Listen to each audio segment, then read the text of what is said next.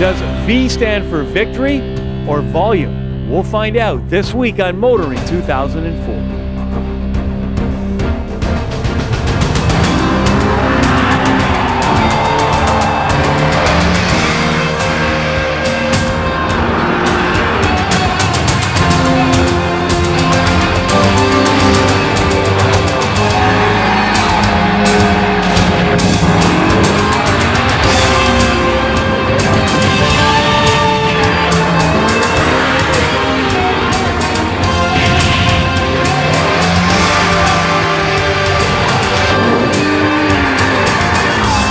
TSN's Motoring 2004 is brought to you by Quaker State Motor Oil.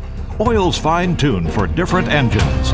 And Midas, Total Car Care. We do that. You know, when any of us make a financial investment, we of course hope for a positive return. And it's no different with car manufacturers. I mean, it doesn't seem that long ago when things were going well for the Ford Motor Company, or at least they thought they were, when they got into this global thing. And as quick as you could say Jack Nasser, Ford had purchased Jaguar, Land Rover, Aston Martin, and Volvo. Now, all of these companies had one thing in common. They were short on cash, and there were a lot of raised eyebrows. But today, Volvo, without a doubt, is paying the biggest dividends to Ford. They have had an incredible year in North America, and in Canada, they are the second most profitable dealer network, second only to the red-hot Nissan Infiniti dealership. So where does Volvo go from here? Well, they'd like to get younger people into the showroom. So this week we find ourselves in Malaga, Spain with the Roca Gibraltar over my shoulder. And we're here to meet a vehicle that Volvo believes will attract that younger crowd. And believe it or not, it's a station wagon.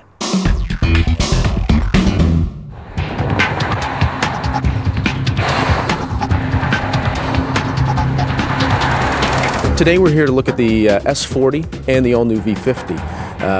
Both cars are absolutely phenomenal. Shared global technologies with Ford Motor Company, sharing with the Mazda 3 and the European Ford C-Max, the Focus. Entry-level vehicles into the Canadian marketplace, pricing in around the low $30,000 mark, and replacing the S40 that we launched in 2000 and the V40 that we also launched in 2000 with two all-new, beautiful new entry-level cars. The V50 for us in Canada is going to be actually quite large. Of the North American volume, it's going to represent roughly 15%, maybe as high as 18% of North American sales. We anticipate sales of the V50 being up 40% over the previous edition V40. We have two petrol powertrains available at the launch. It's a 170 horsepower 2.4 liter engine and a 220 horsepower T5 turbo engine. The most popular version will definitely be the 2.4 170 horsepower, but we definitely think and we will sell the T5 in quite a substantial volumes so that it can carry an image boost for the brand of Volvo. All-wheel drive, we expect when we look at T5 sales that we will be around 50% all-wheel drive, 50% front-wheel drive. As far as a sport wagon is concerned, you know, we drove the T5 with the all-wheel drive, and of course when you add all-wheel drive to any vehicle, you add a little bit more weight with the extra mechanicals, and so it takes away a little bit of that performance. So it didn't feel to me as much of a performance car as, let's say, the S60R or the V70R, which are true, you know, performance cars. So it didn't quite feel that, you know, that fast, but again, it's a good car. It handles very well, and I think it'll do well. Exterior-wise, we really are making a compact sports wagon. Really not to be confused with an estate. We really consider our V70 the estate in our family, and the V50 is the sports wagon. It's a little bit more of a sporty feel, a little bit more dynamic, a little bit more aimed to a younger market. The centre stack really is the kind of icon of the whole car. We're very pleased with it, very proud of it. It's a world first. It's this thin piece of high-tech gadget, if you like, in the centre of the car with space behind it, which we've never had before in any other vehicle. It's gone from being the width of a record player to being the width of a CD player. It's got that kind of modernity about it. So it really appeals to the younger generation, the Tamaguchis, the Apple people that are it's influenced from. What we see is that when it comes to the entry-level station wagon, around 80% of all the sales take place in markets where there's still a high demand for station wagons. So that is where we are utilizing an existing model to bring it into the Canadian market as well. As far as station wagons are concerned, you know, they've always been popular, certainly in Quebec, that's for sure. You see a lot of station wagons where I'm from, maybe less so in the rest of Canada, and certainly not as much, of course, in the States, where station wagons are not popular at all. So, you know, from a practicality standpoint, those cars make perfect sense. More often than not, you know, they're more rigid in terms of the body structure, which also helps with the handling, which is kind of nice. The trick, I guess, is to try and convince people of that. Are station wagons getting sexy? We think they are. I think the V50 is a very good example of that.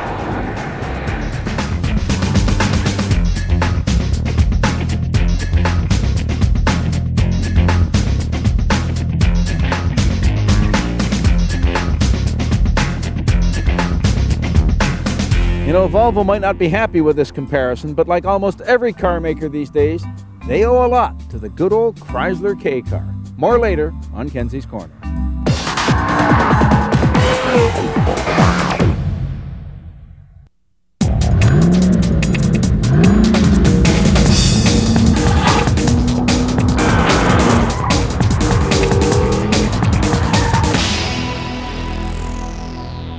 Unlatch the header and hold a button for 11 seconds and the power top on this new PT Cruiser convertible powers its way gracefully back down to its rest position.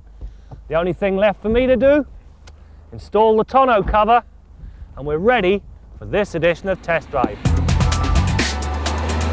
Chrysler's name has long been synonymous with convertibles, a storied history that goes back to the 1939 Plymouth that featured the first power convertible top. The P2 Cruiser will be offered in two models, the Touring and range-topping GT tested. Now the power top is worthy of note as it comes with a proper glass rear window with a defroster and a triple layer design that sandwiches a thick mat between the canvas and headliner.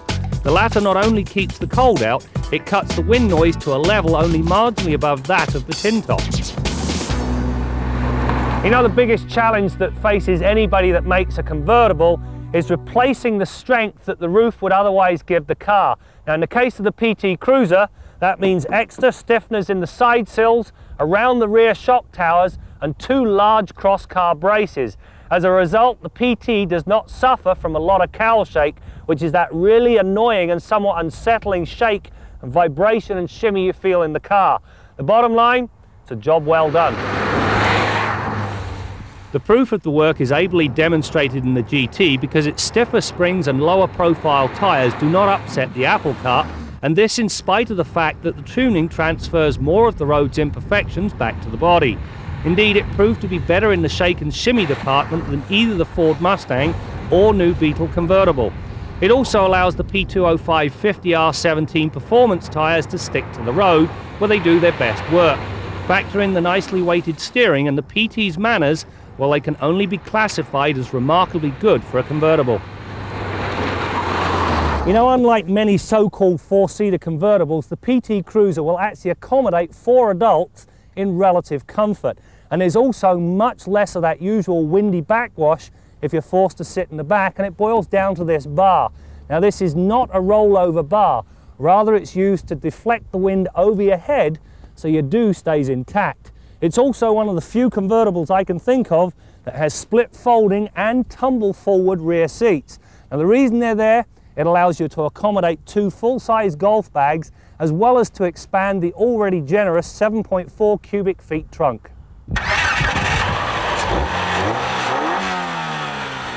The Touring model is powered by a 150 horsepower 2.4 litre engine or an optional 180 horsepower turbocharged version. However, the tool of choice is the GT convertible. The high output version blows 220 horsepower and 245 pound-feet of torque to the front wheels. True, there is a minor belt of turbo lag off the line, but once the turbo spools up to speed, the engine never looks back. It is also able to spin the tyres with little provocation if you're daft enough to turn the traction control system off. The only thing to lament is the torque steer that surfaces if you attack a fast on-ramp with a little too much enthusiasm. You know, the interior of this PT Cruiser convertible has been very nicely finished, especially if you go with the GT model. Leather seats and a very tasteful two-tone finish to the cabin. You also get all of the comfort and convenience items you could possibly want, as well as heated leather seats. Now, the problem is, the window switches do not belong in the middle of the car, they belong down here on the door panel.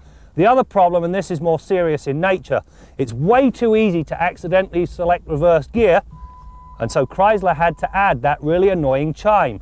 Now, had they put the gear where it belongs, which is over and back, or put in a proper lockout, it would eliminate accidental engagement and that annoying chime. Lockout aside, the 5-speed Getrag box brings a tightly knit gate and a nice progressive clutch that puts the bite point in the right place. For those less inclined to stir their own cogs, Chrysler's Auto Stick and its Manumatic feature is available. The other important bit of kit the GT brings to the party is a good set of anti-lock brakes. The stops are short, controlled and fade-free, even after the beating they took during the test.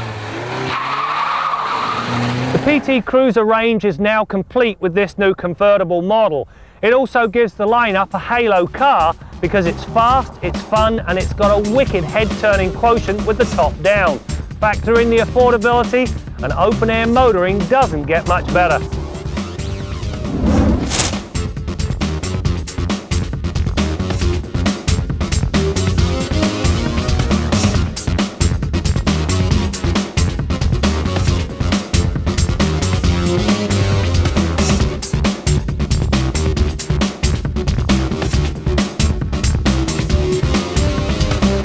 Our Midas tip of the week concerns brake squeal. While not necessarily cause for alarm, brake squeal is annoying and at very least dictates a thorough inspection of the brake system. Now, if your brakes are completely worn out, in most cases, disc brake systems, not all but most, incorporate an audible wear sensor into the brake pads. Now, on this particular vehicle, you can see the audible sensor hanging off the trailing edge of this outboard pad. When the friction material gets worn down completely, that sensor will contact the rotating rotor and cause a high-pitched squeal. Now, in the early stages, it may come in as a squeal only when you deflect the steering slightly left or right. If you let it go for a few more days, it'll be a consistent, persistent, ongoing squeal. In that case, you've got to get that vehicle in and have the brake pads replaced before you get into damaging the rotors and completely losing the brakes. Now, in many cases, though, when you do the brake inspection, you'll often find that there's sufficient friction material remaining on the pads and the rotors are in good shape, but you've still got an annoying squeal that comes and goes. It's there sometimes, but not others. In those cases, many times you'll find that the back side of the brake pad is where your squeal emanates from.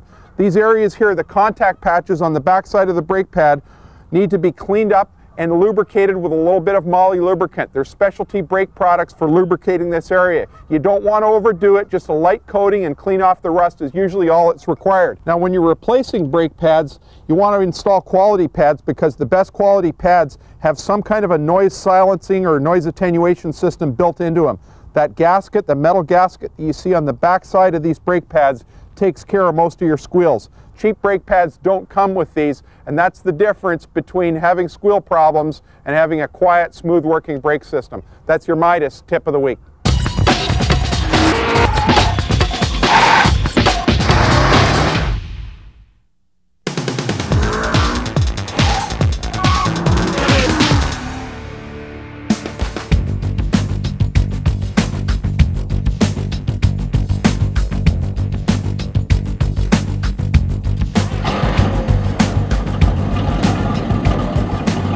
It's a 1971 Chevelle SS with a 454 engine. I got it because I used to love motorcycles, but I realized it's better to be protected by a body around you. So I switched to muscle cars and I fell in love with my Chevelle as soon as I saw her, and I've had her for now 6 years. It's a great feeling to have so much power and be able to use it or not using depending on the situation on the road. And it's great to just enjoy it when the weather is nice and go on the road and drive forever. It's just wonderful. People don't believe it's my car. I always have to prove it. I have to show my papers. They say, is it your boyfriend or your husband? I said, no, it's mine. It's not your typical French woman's car. You know, people expect a French woman to drive like a Renault 5 or something like that, not a Chevelle SS with a 454 engine. Everybody wants to drive it, but nobody does. As any other woman who loves car watching right now, I strongly recommend you get a nice car, something you really love, something that's you. This might not be you, but something you will love, and that will be there for you when you need it. It's there, it's reliable, it's enjoyable, and doesn't let you down.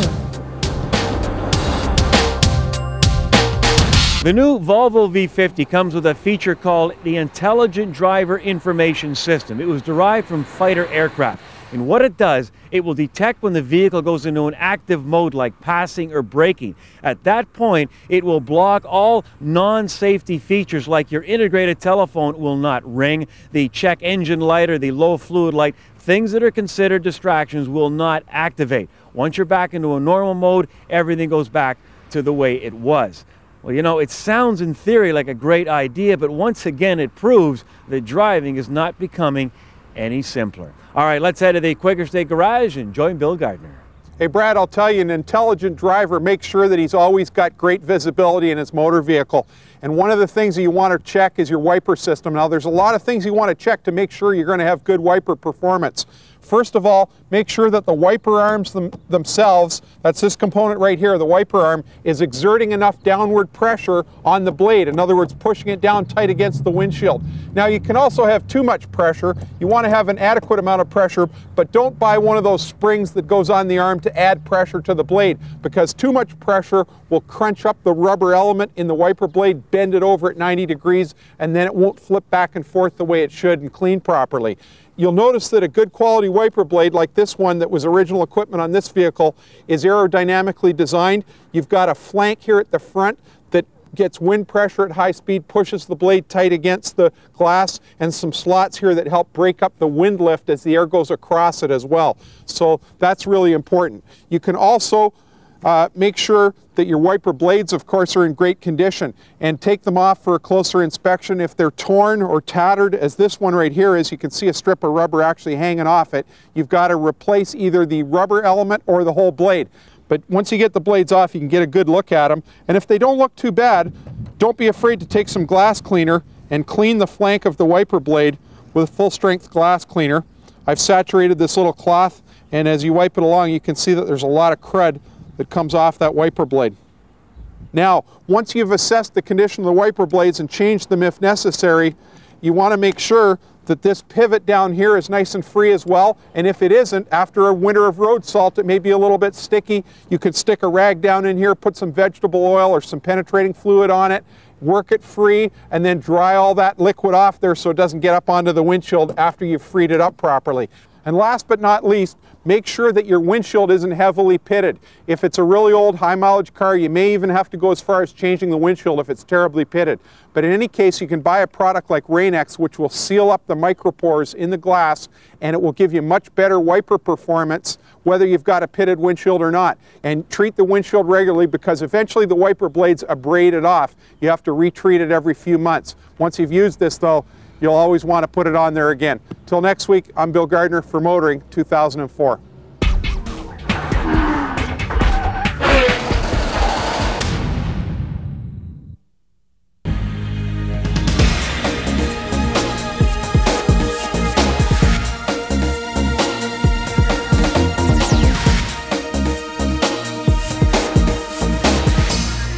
Now, platform sharing is nothing new in the car business. Back in the 80s, just about everything Chrysler built was based on that good old K-car platform. Even the Bare Naked Ladies sang about that Reliant automobile. But you know, it's really the only way to make money in the car business. If you can take the oily bits, the floor pan, the suspension, even components like the air conditioning system, and share them amongst a wide number of cars, well, then your cost per unit goes down. And then you drape them with different bodies, put different interiors, maybe even different engines. You come up with what appear to be totally different cars. For example, This little puppy, that's the Volvo S40, but underneath it shares an awful lot of components with the Mazda 3 and with a couple of Ford products that they only sell in Europe. Now this has benefits obviously from an engineering perspective, the cost thing that I mentioned, plus the fact that this car is essentially engineered to be a high-end car like the Volvo. That's a huge benefit to companies like Ford and Mazda because they get better cars than they could afford to build for the price that they have to sell them at. The challenge comes for the marketing guys. I mean, this car is going to sell somewhere in the low to mid $30,000 range in Canada. You couldn't dip a Mazda 3 in gold and get it up to that price. It sells for high teens, low 20s. The question is then, if the customer knows that underneath this car, it's basically a Mazda 3, is he going to spend an extra $15,000? Does the Volvo name and the image of safety mean that much to him? Well, as I've said before, that's why the marketing guys get paid the big bucks. I'm Jim Kenzie.